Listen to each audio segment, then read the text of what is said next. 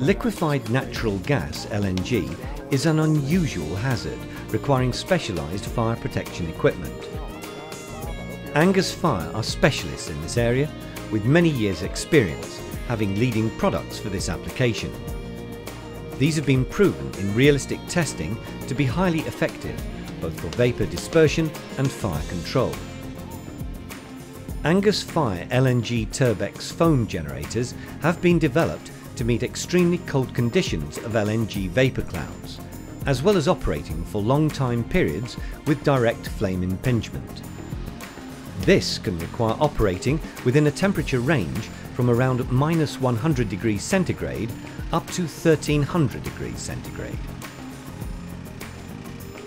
Expandol is the foam of choice and is widely used in existing LNG facilities around the world.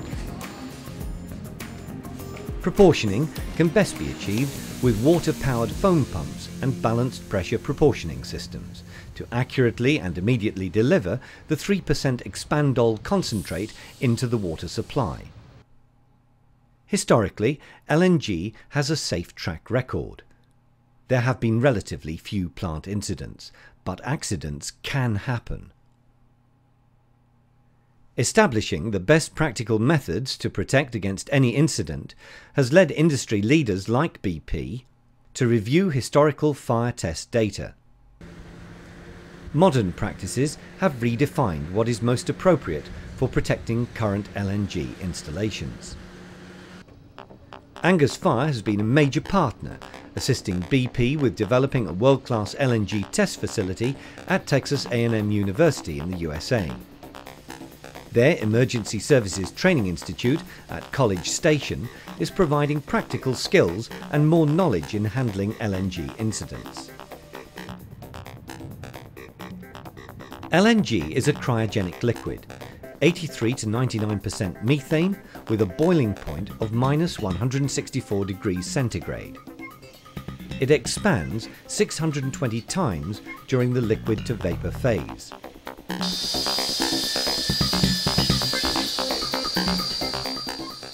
Spilled liquid vaporizes rapidly, condensing water vapour in the air to give a characteristic white vapour cloud. As the vapour warms, it rises and becomes invisible, mixing with air until it becomes potentially flammable at between 5 and 15% by volume. As the pit cools down, vaporization reduces to a steady state condition.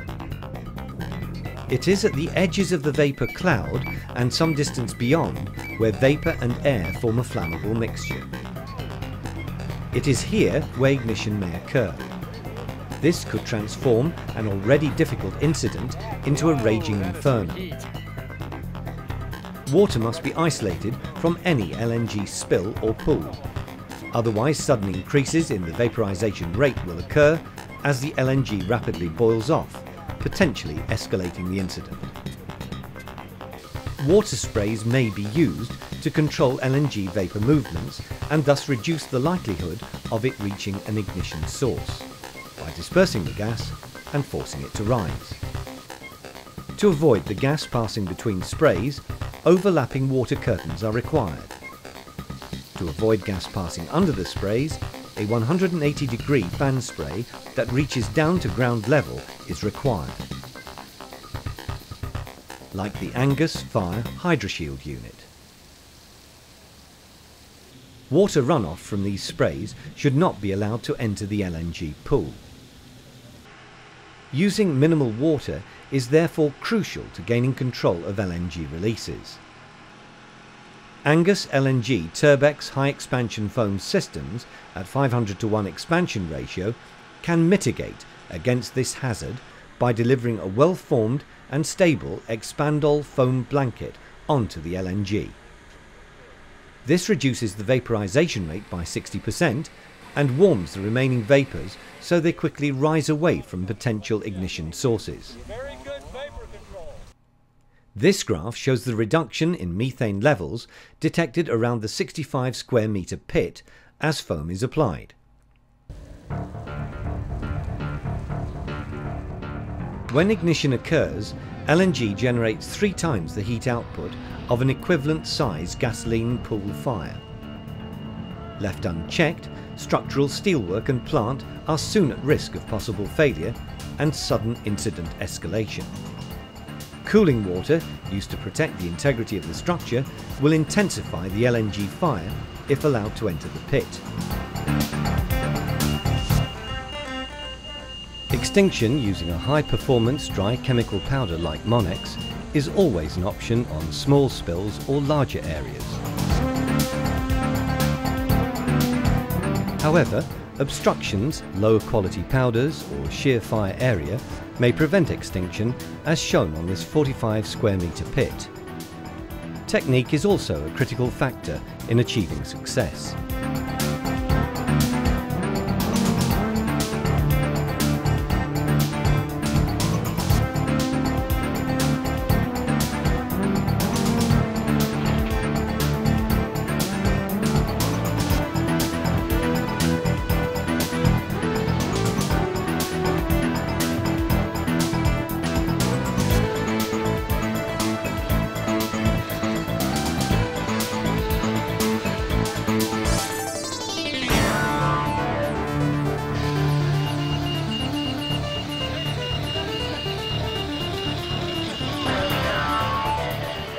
Attempting extinction may not always be the best answer because of flashbacks and the inherent reignition hazard from the escaping LNG vapour.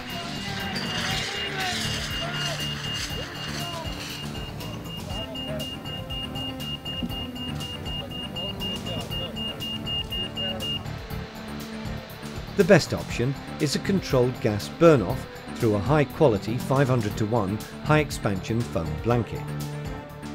This reduces the radiant heat to prevent damage to surrounding plant and provides a safer environment to emergency responders and site personnel in other parts of the facility. Historic testing has been done in sand or earth pits, often wetted with sloping sides. This does not represent an effective basis for more common current design standards. The Texas A&M pits were deliberately built to simulate current vertical-sided reinforced concrete impounding basins. The NFPA 11/2005 System Design Standard clearly stipulates application rates are generally established by specific fire tests on LNG. It also states, tests often give minimum application rates and are conducted under ideal weather conditions with no obstructions or barriers to fire control. The final design rates are generally 3 to 5 times the test rates. Foam and equipment should therefore be proven by test on LNG before selection for use in operational facilities.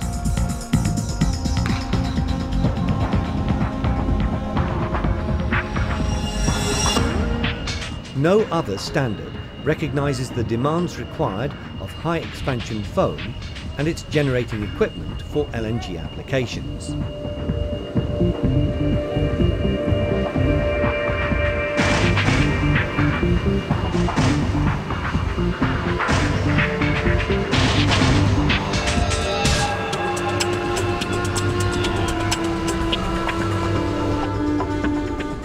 Demands that have been proven in practice, where water, either as rain or runoff from protecting other exposures, makes the LNG fire even harder to control.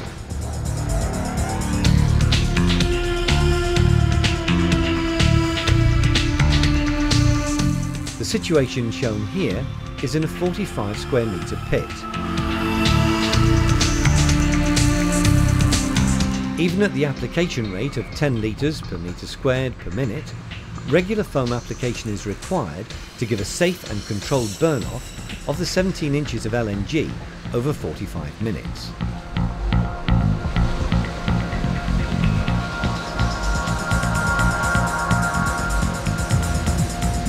Historical tests focused on the lowest foam application rates. These provided slow fire control and failed to acknowledge the importance of a significant safety margin to compensate for wind, rain and other adverse operational conditions.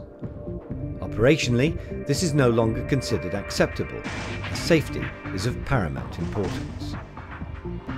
The BP testing was designed to explore the impact of these other factors. Tests have shown that fast radiant heat reduction is required to avoid risk of injury to personnel and damage to operating plant. Here is a simulated rainstorm increasing the vaporization rate. It makes the fire harder to control. This low application rate test resulted in pit damage from unacceptably slow fire control.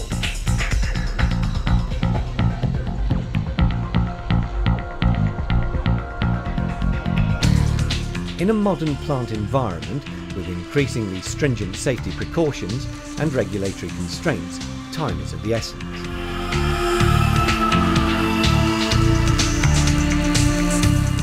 Tests run through 2004 to 2006 at Texas A&M have shown a higher foam application rate to be essential in providing a safe environment.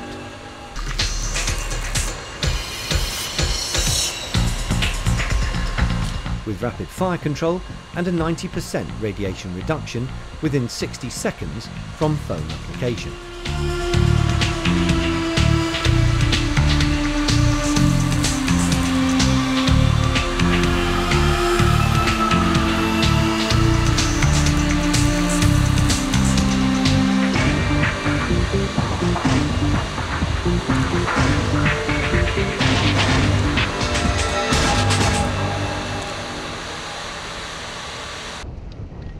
This is achieved by a foam solution application rate of 10 litres per metre squared per minute through water turbine driven LNG foam generators, delivering an expansion ratio of 500 to 1.